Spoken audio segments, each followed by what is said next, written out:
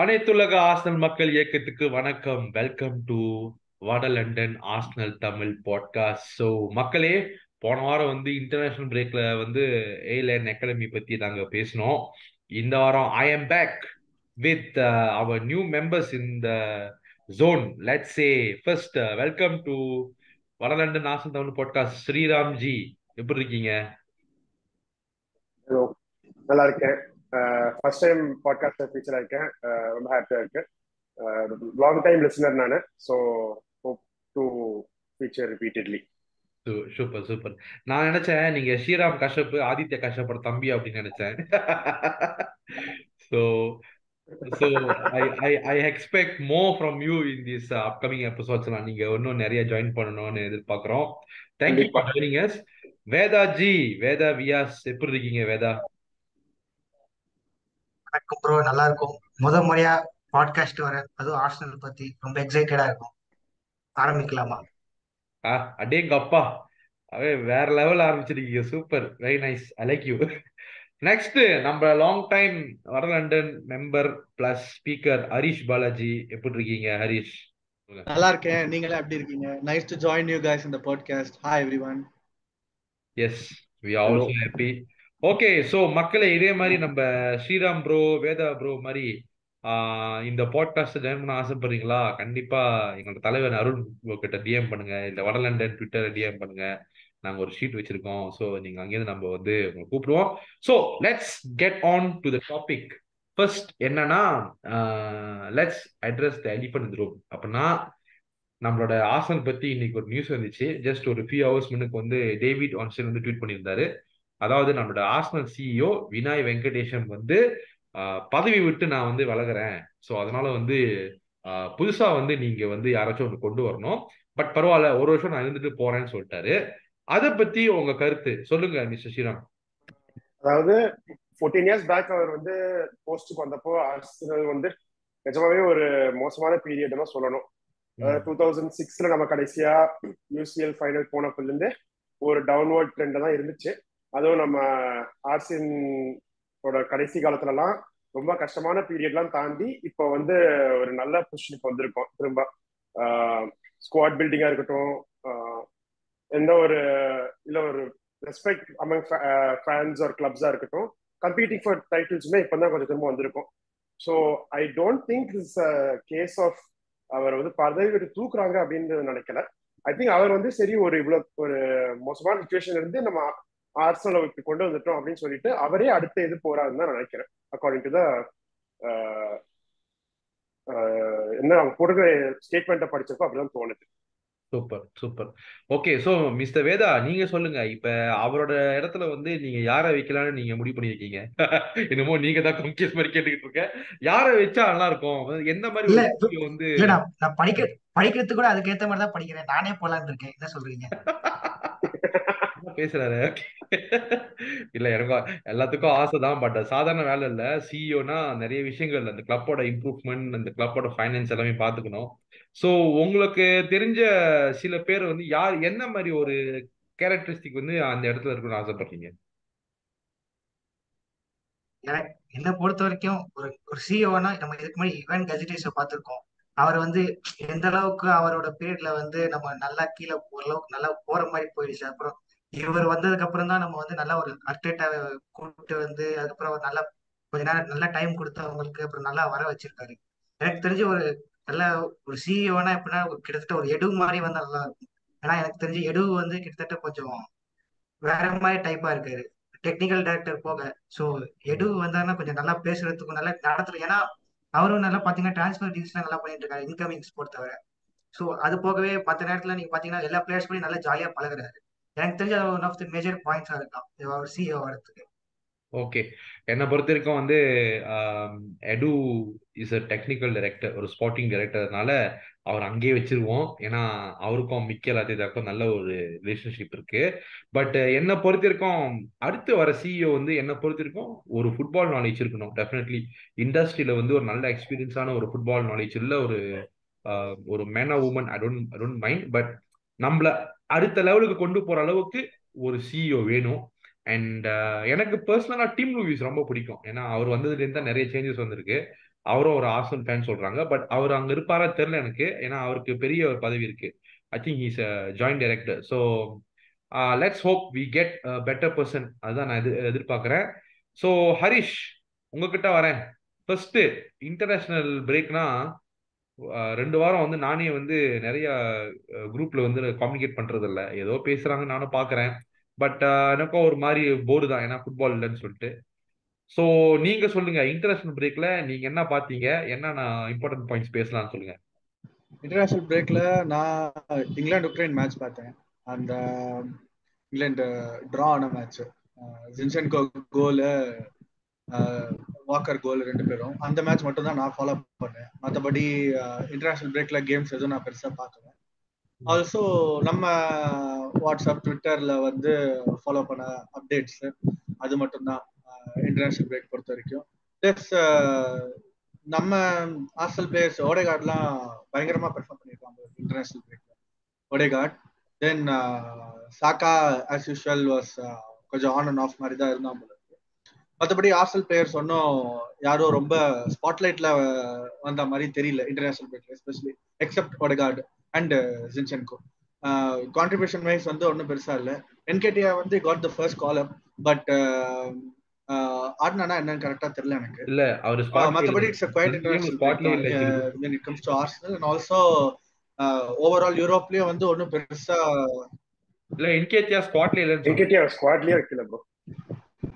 Okay, நான் வந்து அதான் ஐ தாட் ஹி காட் தி கால் அப்ல அந்த ஸ்குவாட்ல, இன்டர்நேஷனல் ஸ்குவாட். அத சொன்னேன். அதான் இன்டர்நேஷனல் பிரேக் பொறுத்த வரைக்கும் ஆர்சனல் பிளேயர்ஸ்க்கும் சரி, ஓவராலா நடந்த incidents except for the Portugal 9-0, மற்றபடி ஹெட்லைன்ஸ்ல வரா மாதிரியோ இல்ல பயங்கரமான ஒரு என்ன சொல்றது கிரவுண்ட் பிரேக்கிங் ஈவெண்ட்ஸ் அதுவும் பெருசா நடக்கல. மற்றபடி குவைட் இன்டர்நேஷனல் பிரேக் செம்ம போரிங்கான ஒரு பிரேக் தான் இது. இன்டர்நேஷனல் ஃபுட்பால்ல ஃபாலோ பண்ணாலும் ஒன்றும் பெருசா என்ன சொல்றது ஃபாலோ பண்ணி வர்த்தியா ஹெட்லைன் வர்த்தி நியூஸ் எதுவும் பெருசா இல்லை இன்டர்நேஷனல் பிரேக்ல. கைண்ட் ஆஃப் போரிங் தான். திருப்பி இன்னொன்னு வேற நெக்ஸ்ட் மந்த் வருது போல இருக்கு, அகைன் யூரோ குவாலிஃபயர்ஸ்.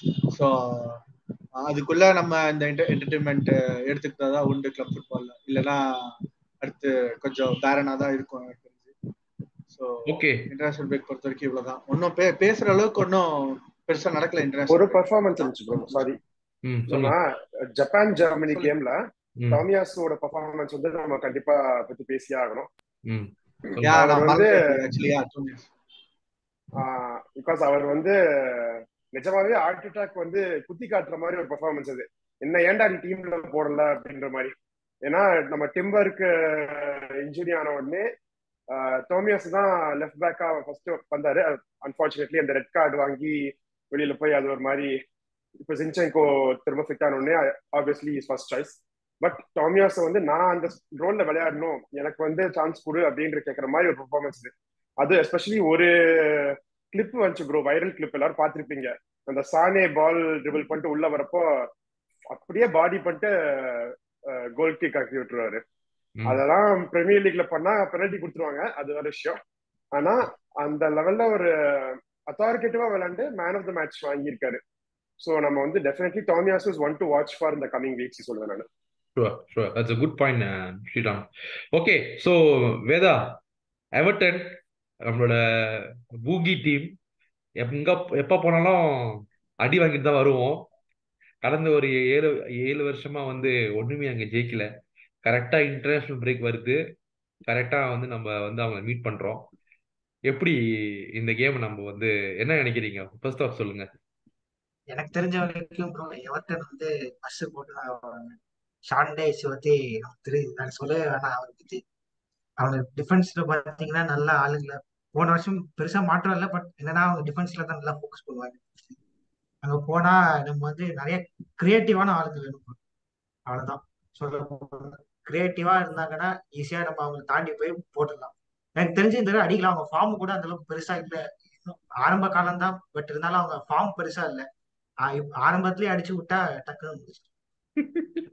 ஈஸியா சொல்லிட்டீங்க, எப்படி செய்ய போறாங்கன்னு தெரியல. ஸ்ரீராம் சொல்லுங்க, உங்களுக்கு எப்படி தோணுது? அதாவது இந்த இன்டர்நேஷனல் பிரேக் ஃபுல்லா போர் அடிச்சு போய் இந்த T4 ஃபுட்பால் பார்த்து பார்த்து இந்த ஃபார்மேஷன்ல அப்படியே ஊறி போயிருக்கிறேன் கரண்டா.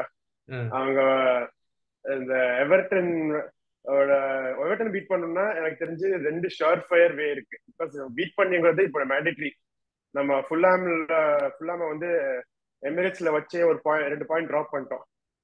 ஸோ நம்ம பண்ணிருக்கிற 250 மில்லியன் பிளஸ் ஸ்பெண்டுக்கு வந்து நம்ம ஒரு ஒர்க் கொடுக்கணும்னா கண்டிப்பா அட்லீஸ்ட் டைட்டிலுக்காவது புஷ் பண்ணணும். வின் பண்ணணும்ன்றது சொல்லல, பிகாஸ் ஒரு காண்டாம இருக்க உட்காந்துருக்கு சிட்டிங்கிற பேர்ல. ஸோ நம்ம வந்து வின் பண்ணணுமான்னு தெரியல, பட் அட்லீஸ்ட் லாஸ்ட் சீசன் அளவுக்காவது நம்ம புஷ் பண்ணணும். ஸோ அது பண்ணோம்னா இந்த எவர்டன் ஃபுல்லாம் மாதிரி டீம்ஸ் எல்லாம் பீட் பண்ணி ஈஸியா பீட் பண்ணாதான் நமக்கு வந்து அடுத்தது பண்ண முடியும். அண்ட் ஐ திங்க் நம்ம வேதா ப்ரோ சொன்ன மாதிரி நம்ம லாஸ்ட் சீசன்ல பண்ண ஒரு வெரி இம்பார்ட்டன்ட் திங் இந்த சீசன் நம்ம அவ்வளவா பண்றது இல்ல. அதாவது ஃபர்ஸ்ட் 10 மினிட்ஸ்க்குள்ள கோல் அடிச்சிருவாங்க. அந்த லாஸ்ட் சீசன் அந்த லிவர்பூல் கேம், லாஸ்ட் சீசன்ல நிறைய கேம் எனக்கு நல்ல ஞாபகம் இருக்கு. கிக் ஆஃப் ஆரம்பிச்ச உடனே நம்ம அந்த ஒரு புலி பாயிற மாதிரி அப்படி நேரா போய் கோல் மட்டும்தான் மைண்ட்ல இருக்கும். ஃபர்ஸ்ட் 10 மினிட்ஸ்க்குள்ள ஸ்கோர் பண்ணிடுவோம். எவர்டன் மாதிரி டீம்லாம் அப்படி பண்ணாதான் நமக்கு வந்து பெஸ்ட். பிகாஸ் டைம் போக போக உட்காந்துருவாங்க. ஃபுல்லா நம்ம கஷ்டப்பட்ட மாதிரி இப்ப கஷ்டப்பட வேண்டியதுதான். அண்ட் இதுக்கு my suggestion would be Arteta வந்து ஸ்டார்டிங் லைனப்ல ஒரு சின்ன ட்வீக் பண்ணணும். அது வந்து நம்ம ஸ்டார்டிங் லைனப் பத்தி பேசுறப்போ நான் வந்து இன்னும் கொஞ்சம் இது சொல்றேன். பட் எனக்கு வந்து இந்த கரண்ட் ஸ்டார்டிங் லைனப்ல எனக்கு வந்து அவ்வளோ கரண்டா நம்பிக்கை இல்லை. Okay okay, I agree. அது ட்வீட் பண்ணும்போது அப்புறம் லைன் அப்ல பேசிக்கலாம். ஹரிஷ், பாலாஜி, ஸோ நீங்க சொல்லுங்க, எவர்டனோட கேம் பிளே எப்படி இருக்கு? அண்ட் முக்கியமா வந்து நம்ம எப்படி வந்து அவங்கள பீட் பண்ணலாம்? இந்த விஷயம் வந்து யார் வேணா சொல்லலாம். But let's start with Harish Balaji bus. Two things வந்து ஒன்னு நம்ம டைட்டில் புஷ் பண்றோம் அப்படின்னு போகும்போது எனக்கு தெரிஞ்சு இந்த பூகி டீம்லாம் இருக்கக்கூடாது. லைக் அதுவும் இந்த மாதிரி எவர்டன் மாதிரி ரெலிகேஷன் கண்டெண்டர்ஸ் வந்து பூகி டீம் அப்படின்னு சொல்றது வந்து இட்ஸ் என்ன சொல்றது, நம்ம யுனைடெட் ஸ்பர்ஸ் அவே இந்த கேம்லாம் நம்ம தோக்குறோம் அப்படின்னா அது ஒரு பூகி மேட்சா கன்சிடர் பண்ணலாம். பட் எவர்டன் அவே எல்லா சீசனும் எவர்டன் அவே வந்து கஷ்டமான மேட்சா இருக்கு. ஹோம் வந்து 5-1 4-0 அசால்ட்டா அடிச்சுட்டு போயிட்டே இருக்கும். அது என்ன டைனாமிக்ஸ்னே புரியல. ஃபர்ஸ்ட் நீங்க கேட்ட கொஸ்டின் வந்து பாத்தீங்கன்னா எவர்டன் ஆப்வியஸ்லி நமக்கே தெரியும் பஸ் போட்டு தான் ஆட போறாங்க. அவங்களுக்கு அந்த மிட்ஃபீல்டு செம்ம strong. டுகுரே, Onana and other guy 3 பேருமே வந்து நல்லா டெக்னிக்கலா இருக்காங்களோ இல்லையோ, physically they are very strong. They very stamina பயங்கர ஜாஸ்தி அவங்களுக்கு. ஆல் 90 மினிட்ஸ் வந்து பிளாக்ஸ் டேக்கிள்ஸ் போட்டுட்டே இருப்பாங்க. அண்ட் பிக்ஃபர்ட் கூட எப்பயுமே வந்து இந்த மாதிரி ஒரு அட்டாக்கிங் டீம்ஸோட செம்மையா இருக்கும் அவர் டிஸ்பிளே. நம்ம என்னதான் சொன்னாலும் ஒரு week goal keeper, Ramsdale better அப்படி இப்படின்னு இங்கிலாந்து சர்க்கியூட்ல பேசினாலும் பிக்ஃபர்ட் வந்து பர்டிகுலர்லி ஏன் பிக்ஃபர்ட் சொல்றேன்னா, ஆர்சனலுக்கு அகேன்ஸ்டா usually goal keepers bring out their best. ஆனா பிக்ஃபர்ட் வந்து இந்த நீங்க ஆர்சனல் விட்டுருங்க, செல்சி வந்து லாஸ்ட் சீசன் அதுக்கு முந்தின சீசன் நினைக்கிறேன் ஹி டிட் அமேசிங் ஜாப். 0-0 ஒரு டிரால சூப்பரா பண்ணான். அதே மாதிரி லிவர்பூலோட he use to two well. குடிசன்ல நிறைய 0-0 டிராஸ் பார்த்துருக்காங்க அவங்க. ஸோ இந்த மாதிரி பிக் டீம்ஸ், பிக் கேம்ஸ், இந்த மாதிரி tougher டீம்ஸோட பிக்ஃபர்ட்ஸ் game will be better. Plus அந்த மிட்ஃபீல்ட் 3 பேர் டிஃபென்ஸ் நமக்கு தெரியும். ஆல் த ரெலிகேஷன் கண்டெண்டர்ஸ் வந்து பயங்கர டிஃபென்சிவ் தான் இருப்பாங்க. 5-4-1, 3-5-2 அந்த மாதிரி ஃபார்மேஷன்ல தான் ஆடுவாங்க. But what stands out in Everton is the midfield and the goal keeper. Dominic Calvert Lewin ஆடுறானா என்னன்னு எனக்கு கரெக்டா தெரியல. ஆடுனா maybe in crosses inside the box வந்து Saliba and Gabriel should play and Ariel dwells வந்து வின் பண்ணுறதுக்கு யூஸ்ஃபுல்லா இருக்கும். மற்றபடி எவர்டன்ல வந்து எல்லாருக்குமே தெரியும் போனா Shawn dies defensive football, long balls and last season வந்து if you have to bring the last season அவங்க என்ன பண்ணாங்க, லாங் பால்ஸ் போட்டு they try to win all the second balls. நிறைய நம்ம வந்து ஒரு செகண்ட் பால் கூட வின் பண்ணல. ஐ மீன் ஒரு இந்த sense exaggeration, but so many times அந்த கேம் அண்ட் பிரென்ஃபோர்ட் கேம்ல நிறைய செகண்ட் பால்ஸ் லூஸ் பண்ணோம். ஏரியல் டுவெல்ஸ் லூஸ் பண்ணோம், செகண்ட் பால்ஸ் லூஸ் பண்ணோம். ஸோ இந்த வாட்டி பொசிஷன் மெயின்டைன் பண்ணணும்னா ஆப்வியஸ்லி செகண்ட் பால்ஸ் எல்லாம் வின், மேக்ஸிமம் டூயல் வின் பண்ண ட்ரை பண்ணணும். அங்கதான் வந்து I think Havertz will come in handy. I know starting line அப்ல வந்து சரியில்லைன்னு சொன்னது maybe it's because of Havertz, we don't know, will discuss later. ஆனா ஹேவர்ட்ஸ் வந்து டூயல்ஸ் நிறைய வின் பண்ணியிருக்கான். So I think key factor, X factor in Sunday's game will be Havertz என்ன பொறுத்த வரைக்கும். எவர்டன் சைட்ல வந்து அகைன் மிட்ஃபீல்ட வந்து ரைஸோட கிரவுண்ட் கவரேஜ், ஓடேகார்டோட கிரவுண்ட் கவரேஜ் வந்து if it's better than the Everton மிட்ஃபீல்ட்னா எனக்கு தெரிஞ்சு வி கேன் அந்த ஒரு என்ன சொல்றது ஒரு ஸ்டாம் வந்து ப்ரீஸ் பண்ணிடலாம் அப்படி.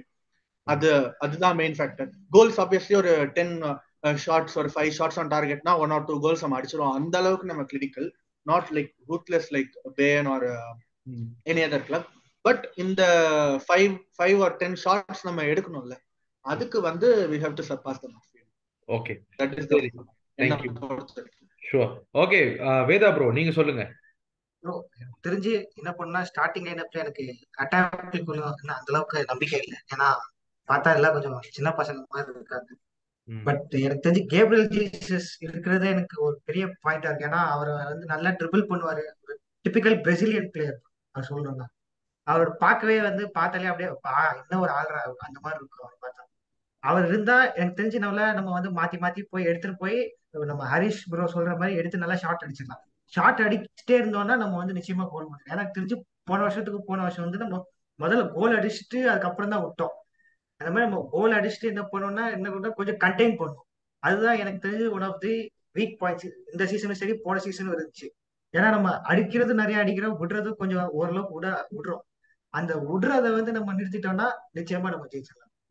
Super. Okay, so Sriram bro, what is your preferred லைன்-அப் சொல்லுங்க. ப்ரிஃபர்ட் லைன்-அப்னு பாத்தீங்கன்னா நான் வந்து ஒரே ஒரு சேஞ்ச் தான், 2 சேஞ்ச் ப்ரொபோஸ் பண்றேன். And I think this is the key to unlocking எவர்டனோட defence. First change வந்து ஜெசூஸ் ஸ்டார்ட் பண்ணணும். என்கேடிஆர் மேல எனக்கு நிறைய நம்பிக்கை இருக்கு. என்கேடிஆர் எனக்கு ரொம்ப பிடிக்கும்.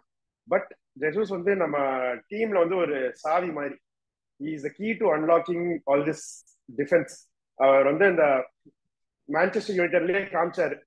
ஃபுட்வொர்க்கா இருக்கட்டும், ஸ்ட்ரென்த்தா இருக்கட்டும், ஸ்ட்ராங் பிளேயர்ஸ் தெரியும் எவர்டன் இருக்கிறது கூட. யாரும் வந்து நம்ம ஜெசூஸ் வந்து ஆள் பார்க்க கொஞ்சம் சிறுசா இருந்தாலும் is very physically strong player.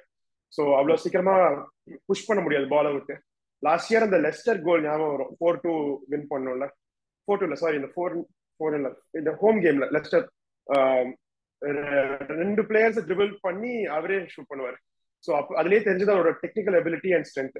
Second வந்து ஹரிஷ் ப்ரோவோட அதை டிபேட் பண்ண போறேன்னு நினைக்கிறேன். But I think Havertz should be swapped out for வியரா.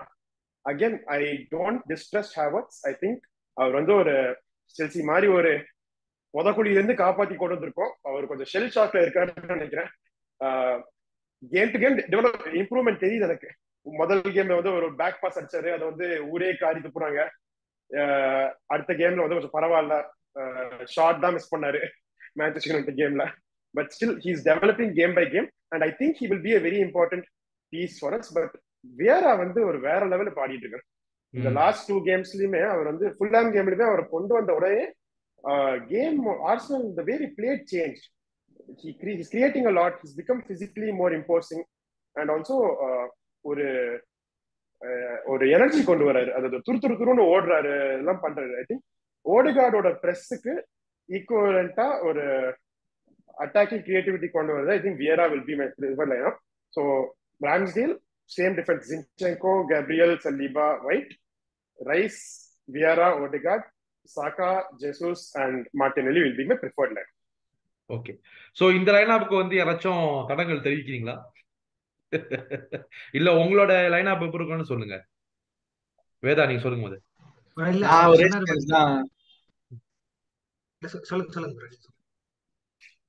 ஒரே சேஞ்ச் தான். Havertz starts, வியரா. மத்தபடி ஐ அம் okay with, I am also in with Jesus starting. ஏன்னா எனக்கு தெரிஞ்சு என்கேடியா ஜெசூஸா அப்படின்னா ஆப்வியஸ்லி ஜெசூஸ் தான். பட் நான் வந்து சொன்ன ரீசன் அதான், டுவெல் வின் பண்ணறதுக்கு இன்னும் கொஞ்சம் வியரா விட Havertz is a bit physically imposing, கொஞ்சம் நல்ல ஒரு பிசிக்கல் பிளேயர். அதனால இது 2 ரீசன் தான். ஏன்னா நான் சொன்ன மாதிரி Everton midfielder physically strong, வியரா is technical. ஆனா ஹேவர்ட்ஸ் வந்து கொஞ்சம் இன்னும் அந்த ஒரு எக்ஸ்பீரியன்ஸ், ஒரு புஷ் கொடுக்க முடியும் அப்படின்னு நினைக்கிறேன். ஆல்சோ ஜெர்மனியோட அசிஸ்ட் வேற ஒரு அசிஸ்ட் அந்த won the game against France. ஒரு நல்ல ஒரு ஆமாமா பாத்து. சோ அது வந்து ஐ திங்க் ஹேவர்ட்ஸ் வந்து இன்னும் டிஸ்பைட் த 3-4 கேம்ஸ் எனக்கு தெரிஞ்சு இன்னும் Havertz has the edge over வியரா in my opinion. மற்றபடி rest 10 people R the same. Reports வந்து ஏதோ ராயா ஹேஸ் இம்ப்ரெஸ்ட் ஆர்டெட்டா வந்து சீக்கிரம் ஸ்டார்ட் பண்ணிடுவாரு அப்படின்ற மாதிரி ரிப்போர்ட்ஸ்லாம் பார்த்தேன். அதுதான் ஃபர்ஸ்ட் டீம்ல. பட் ராம்ஸ்டேல் வந்து அவே கேம்ஸ்ல வந்து கொஞ்சம் நல்லா பண்ணிருக்காரு. லாஸ்ட் சீசன் சரி, இந்த சீசன் ஒரே ஒரு அவே கேம், அதுலயும் கிளீன் ஷீட் 1-0 வின். சோ எனக்கு தெரிஞ்சு Ramsdale will continue to start. So இதுதான், மத்தபடி எந்த சேஞ்சஸும் இல்ல. ஹேவர்ட்ஸ் வந்து கொண்டு வரதுக்கு ஒரே ஒரு ரீசன் தான். சோ பாப்போம், அது அது மட்டும் தான் நான் என்னோட prediction, expectation for the team தான் இதுதான். வேதா ப்ரோ? எனக்கு தெரிஞ்சு அட்டாக்ல ஒரு சேஞ்ச் இல்ல ப்ரோ. ஜீசஸ், இது மார்டினெல்லி, சாக்கா தான். மிட்ஃபீல்ட பொறுத்த வரைக்கும் எனக்கு தெரிஞ்சு ஸ்ரீராம் ப்ரோ சொன்னது வந்து நல்லா இருக்கு. ஏன்னா இந்த ட்விட்டர் பேஜ்ல எல்லாம் கூட சொல்லுவாங்க தெரியுமா, it's not ஓடிகார்ட் and Vieira, it's ஓடிகார்ட் R Vieira, it's ஓடிகார்ட் and Vieira. அந்த மாதிரி அவர் வந்து சொல்லிட்டு இருந்தாரு. பார்த்தோன்னே பிடிச்சிக்கிச்சு. சோ எனக்கு தெரிஞ்சு ஓடகார்ட் அந்த வந்து மிட்ஃபீல்ட் எல்சிஎம் வந்து நல்லா பொசிஷன் ஆடுற மாதிரி இல்ல? இருக்கு. அப்படியே டிஃபென்ஸ்க்கு வந்தோன்னா எனக்கு தெரிஞ்சு இந்த லெஃப்ட் பேக்ல வந்து டியர்னி ஸ்டார்ட் பண்ணணும்னு நினைக்கிறேன். ஏன்னா கொஞ்சம் எனக்கு வந்து டிஃபென்ஸ்ல வந்து கொஞ்சம் டியர்னி டவுட். டீம்லயே இல்ல ப்ரோ. டீம்ல இல்லையே. Sorry டியர்னிங்க, sorry டோமியாசுவா? டோமியஸ். யாராவது நல்ல டிஃபெண்டிங் ஆளா மாத்தி சொல்லிட்டேன். யாராவது டோமியாஸ் இருந்தா டோமியாஸ் ஸ்டார்ட் பண்ணுவாரு, பட் இல்ல. ஆனா கொஞ்சம் நல்ல டிஃபெண்டிங் ஆளா ஸ்டார்ட் பண்ணும். ஏன்னா எனக்கு தெரிஞ்ச அந்த நிறைய தடவை வந்து ஜின்சோகோனாலதான் நம்ம வந்து அந்த பக்கத்துல இருந்து எடுத்துட்டு வருவாங்க. போன சீசன்லாம் பாத்தீங்கன்னா அந்த இடத்த நல்லா கவர் பண்ற அளவுக்கு யாராவது ஒரு நல்ல சென்டர் பேக், ஒரு கேப்ரியல்லே கூட நல்லா கவர் பண்ணுவார். பட் அவர் பக்கம் கொஞ்சம் எக்ஸ்ட்ரா சப்போர்ட் அவருக்கு ஏதாவது கொடுக்கணும். ஸோ அந்த மாதிரி கொடுத்தா நல்லா இருக்கும். மற்றபடி கோல் கீப்பர் படி ராம்ஸ்டேல், ஒயிட், சலிபா, கேப், அதான் bro எனக்கு தெரிஞ்சது. ஓகே சரி. So before we go to scab, அவங்களுக்கு ரைட் விங்கர் அவ்வளோ ஸ்ட்ராங்கா இல்லைன்னு நினைக்கிறேன். லைக் ஜின்சென்கோ எக்ஸ்போஸ் பண்ற அளவுக்கு ரைட் விங்கர் வந்து அவ்வளோ. ஏன்னா இவோபி வந்து இன்ஜோர்டுன்னு நினைக்கிறேன், மூப்பேவும் இன்ஜோர்டு. ஸோ டிசிஎல் வந்து ஃப்ரண்ட்ல ஆடினா ஐ டோன்ட், யார் ரைட் விங் ஆடுறா எனக்கு தெரியல. ஏன்னா டெமாரேக்ரேயும் he left the club. So எனக்கு தெரிஞ்சு அவங்களுக்கு அவ்வளோ ஸ்ட்ராங்கான ரைட் விங் இல்லை. ஸோ நம்ம எக்ஸ்ட்ரா மிட்ஃபீல்டர் போட்டு எக்ஸ்பெக்ட் பண்றதுக்கு பெட்டர் ஆப்பர்ச்சுனிட்டி ஜின்சென்கோ ஸ்டார்ட் பண்ணோம். Okay nice. சரி, என்னோட before we go to the scab prediction, இன்னைக்கு வந்து ஒரு நியூஸ் வந்துச்சு. இந்த மாதிரி ஒரு மேனேஜர் வந்து பெட்டிங்ல மாட்டிட்டாரு. பட் as usual நாங்க விஏஆர் எப்படி சொதப்போமோ as a FA நாங்க வந்து இந்த மேனேஜரை விட்டுருவோம் அப்படின்னு ஒரு நியூஸ் வந்துச்சு. அதை பத்தி ஸ்ரீராம் சொல்லுங்க. அதாவது ஆஸ் அ லாயர் வந்து லா ஸ்கூல் நாங்க ஃபர்ஸ்ட் படிச்ச விஷயமே லா அப்ளைஸ் ஈக்குவலி டு எவ்ரிபடி. அதுல வந்து அதெல்லாம் இங்க பாரபட்சமே நடக்காது. கிடையாது, யாரா இருந்தாலும் ஒரு அதெல்லாம் பகல் கொல்ல நடக்காது. அதனால நானே ஆடி போயிட்டேன் ப்ரோ அந்த ஆர்டிகிள் படிச்சு. என்னப்பா, அதாவது ஒரு பிளேயர் பெட் பண்றாங்கன்னா எவ்வளவு ஒரு மோசமான விஷயம். டோனி வந்து அவர் விளையாடுற மேட்ச்ல அவர் டீம் தோக்கணுடைய 13 தடவை பெட் பண்ணிருக்காராம் ஓவர் 200-300 அஃபென்சஸ்ல. அப்படின்ற மாதிரி இருக்கிறப்போ ஒரு மேனேஜர் பெட் பண்ணுங்கிறது எவ்வளவு பெரிய விஷயம். லைன் அப் கண்ட்ரோல் அவர்கிட்ட தான் இருக்கு, டாக்டிக் கண்ட்ரோல் அவர்கிட்ட தான் இருக்கு. என்ன பண்றாங்கன்னே தெரியல. I think this is going to end. This மோர் யாரு மேல சந்தேகப்படுறீங்க? ஆல்ரெடி பிரிட்டன் கவர்மெண்ட் பேசிட்டு இருக்காங்க. யாரு மேல சந்தேகப்படுறீங்க ப்ரோ? நான் ரொம்ப பதறி போய் படிச்சேன். நம்ம ஆளா இருக்குமோ அப்படின்னு ஃபுல்லா படிச்சேன். நம்ம அப்படி பண்ண மாட்டாரு. அவர் வந்து எந்த கிளப்ல வேலை பார்த்தாலும் அந்த கிளப்பை விட்டு மாறிட்டாங்க. பயம்தான் ப்ரோ, பயம்தான். ஆனா அதான் ஃபுல் ஆர்டிகல் படிச்சேன். அக்கார்டிங் டு த சோர்சஸ் வந்து எந்த கிளப்ல இந்த கோல்மால்லாம் பார்த்தாரோ அந்த கிளப்பை விட்டு மாறிட்டாரா இந்த மேனேஜர். நம்மால் நம்ம கிளப்பை தவிர வேற எந்த கிளப்ல இருந்தது கிடையாது. அந்த ஒரு நம்பிக்கை தான் இப்போதைக்கு நம்மால் கிடையாது அப்படின்னு. பட் பிரைவசி லாஸ்னால அவங்களால ரிவீலும் பண்ண முடியல கரண்டா யாருன்னு. சரி, ஓகே, யாருன்னு குறித்து கண்டுபிடிப்போம். பட் அகெயின் என்ன நான் சொல்றதுன்னா, நம்ம இங்கிலீஷ் எஃப்ஏ வந்து கொஞ்சம் மூலியம் கொஞ்சம் சேர்த்துக்கிட்டாங்கன்னா நல்லா இருக்கும். ஏன்னா இந்த பகல் கொள்ளெல்லாம் வந்து பண்றது வந்து ரொம்ப அசிங்கம். அது ரொம்ப ரொம்ப அசிங்கம். English premier league is one of the most important league of the whole world. ஆனா எல்லா கோல் மூலம் இங்கதான் நடக்குது. அதான் சொல்றேனே, இட்ஸ் சம்திங் தட் டிசிப்ளின்ன்றது எல்லா கிளப்ல இருந்து from top they have to really சொல்லிக் கொடுக்கணும் இல்ல, அதை இம்ப்ளிமெண்ட் பண்ணணும். அது ரொம்ப ரொம்ப இம்பார்ட்டன்ட். அந்த எஃப்ஏவும் சரி, இந்த ரெஃபரிஸை வந்து கொஞ்சம் உருப்படியா வேலை செய்யற மாதிரி கொஞ்சம் ட்ரைனிங் கொடுக்கணும். ஏன்னா அது ரொம்ப அசிங்கமா இருக்கு. அந்த ஒரு புதுசு இந்த ஆண்டனி டெய்லர் வந்து அந்த ஸ்பர்ஸ் கேமோட இஷ்யூ பத்தி பாட்காஸ்ட்ல பேசும்போது எனக்கு என்னமோ அது அசிங்கமா தோணுது. ஏன்டா நீ பண்றது தப்புன்னு உலகத்துக்கே தெரியும், அதை நீ வந்து ஒத்துக்கிற, ஆமா நாங்க தப்பு பண்ணோம், அதனால நீ மன்னிப்பு கூட கேட்கல, நாங்க தப்பு பண்ணிட்டோம் அப்படின்னு. அசிங்கமா இல்ல? So I hope it changes. சரி, let's go for score prediction. Harish, Balaji, score prediction. away games or clean sheet, I think 2-0 Arsenal. Super. Veda? எனக்கு 1-3 ப்ரோ. 1-3. கிளீன் ஷீட் கொஞ்சம் டவுட்டா தான் இருக்கு, மற்றபடி 1-3. ஆமா ஆமா, ஆக்சுவலி உண்மைதான். ஸ்கிரீன் ஷீட் நம்ம டீம் ரொம்ப பரவாயில்ல இருக்கு. ஸ்ரீராம் சொல்லுங்க. ப்ரோ நான் ரெண்டுலயும் பெஸ்டா எடுத்து 3-0 சொல்றேன். நான் அவே கேம்ல வந்து ராம்ஸ்டேல மலையா நம்புறேன். நம்ம பசங்க வந்து தெறிக்க விட போறாங்க குடிசன் பார்க்ல இந்த வாரம். அடேங்க அப்பா, எனக்கு என்னமோ வந்து என்ன சொல்றது, எனக்கு கேட்டீங்கன்னா ஒரு வின் கிடைச்சாலே பெரிய விஷயம். So I'm going for 2-0. Okay சரி, ஓகே. ஸோ எல்லாம் பேசிட்டோம். ஸோ மக்களே, நீங்களும் உங்க ப்ரிடிக்ஷன் சொல்லுங்க. அதே சமயத்துல வந்து உங்களோட டெக்னிக்கல் நாலேஜை வந்து அப்படியே எங்க கமெண்ட்ல போடுங்க, என்னென்ன பண்ணலாம்னு சொல்லிட்டு.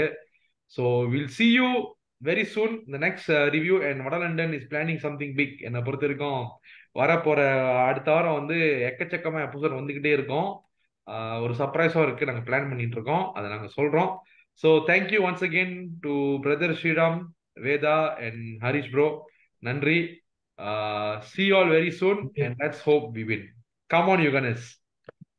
See you all Come on soon. you guys. Thank you. Keep supporting. மீண்டும் சந்திப்போம்.